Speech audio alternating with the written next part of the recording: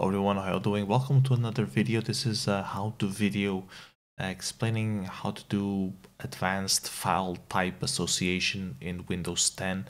I had a couple issues with some file types that were not assigned to the application that I wanted to be assigned, and there was no option on the open with menu to, with a checkbox to say that use this forever. I'm going to give you a quick example of what I mean. Like usually when you open a new file or still undesignated, and a file that's not associated with any file extension in particular, usually you have an open with here. Instead of saying open with exemplate, it just says open with. And it does the same as choose another application. Like it shows you this menu, gives you applications that might suit you. If there is none associated with the file type whatsoever, it just says look for an app on the Microsoft Store. And in some cases you have this always use this app to open this file, and in cases you don't have this not the check file nor the look for another app. So this is the normal way that you would update. You would go to the file, right click, open with, select the file, and then look for another app on this PC, find the application, associate with that, and then click the checkbox to make sure that it's always open with this. But in some cases, in some rare cases, you right click, you do open with, and you don't have these options.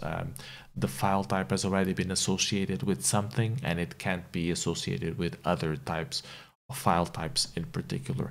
So how do you access these settings? The default Google answer tells you that you should go to your settings, and in your settings you have apps, and then on default apps you have an option here to change stuff.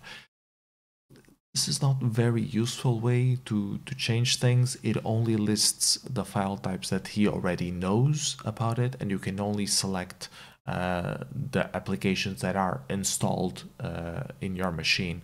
For example, I want to associate a new file to the 265 here. It doesn't have an option like to search the file system. So I would have to find the actual file, do the open with, blah, blah, blah. So this is not a very good method, and also if you want to dissociate something from this, there is no option to do that either.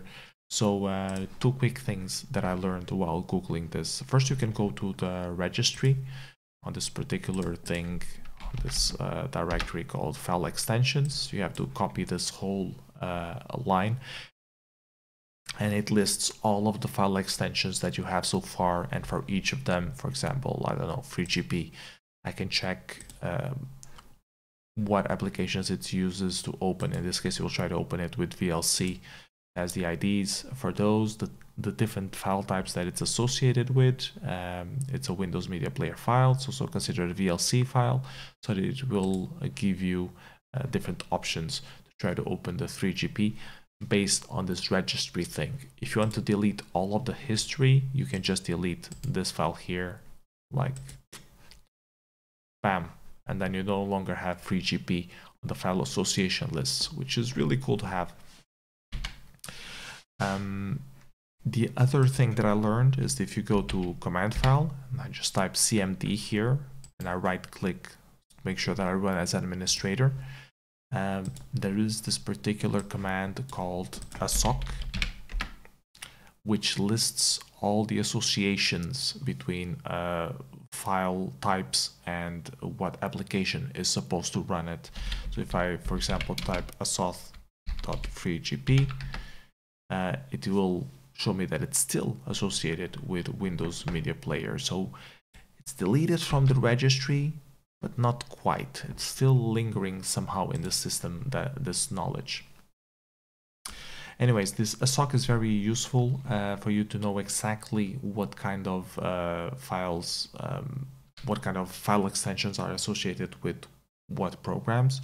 You can also clean it completely. If you do assoc.freegp equals nothing, next time that you call FreeGP, it doesn't have any association. You can also associate with random thing. You can even come up with a name like, I don't know, special movie. Boom. And now this is a file type. It's a file type called special movie. And I could associate this file type with a specific application, whatever application that I want.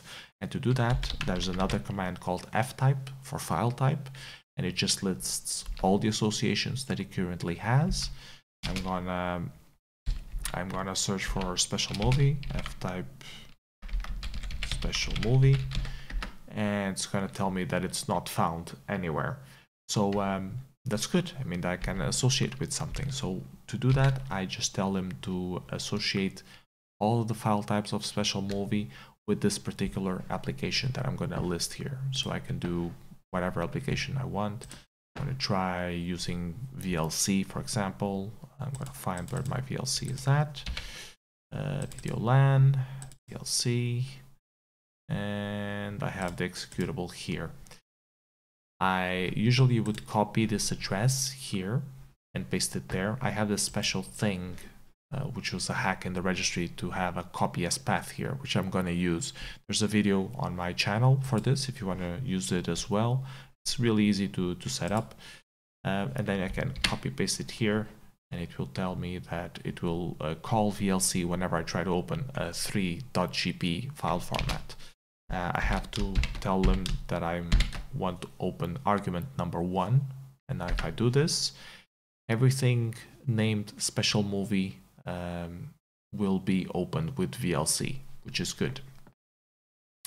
And now it would be nice if I had any random .3gp movies here to open, which I do not, but I do have some tracker modules I can pretend they're 3gp. Yes, and now if I run this, I have an option to open it on Windows Media Player, and it does play here. So yeah, this is how you can control the different associations of the file types. Assoc and ftype, very useful commands to know.